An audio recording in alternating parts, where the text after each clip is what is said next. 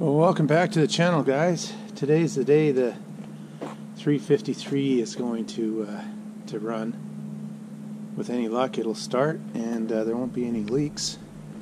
So this is a cold start and a fresh start after a total rebuild of this 1968 Detroit or General Motors diesel.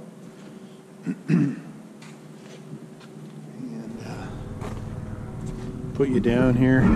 Let's see, temperature.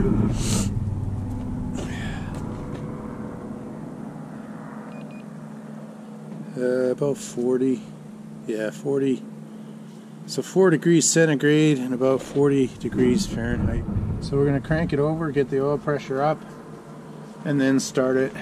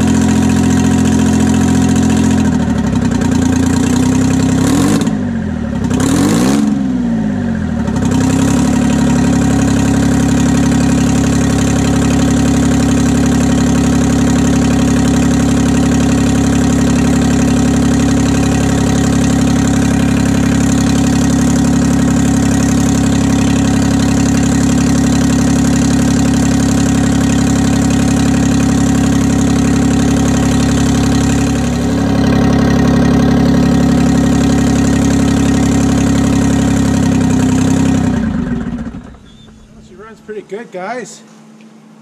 We'll she runs good. We'll start her one more time and that's it.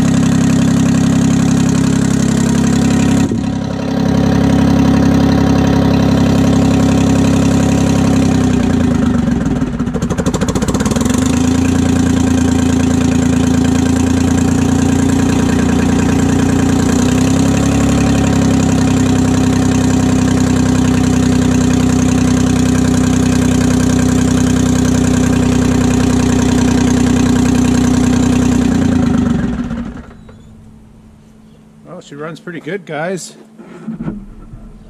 No leaks, and pretty well that's all I'm going to run it. It's still stone cold, but got really good oil pressure, and there's no leaks, so we'll give her one more start, and then that's it.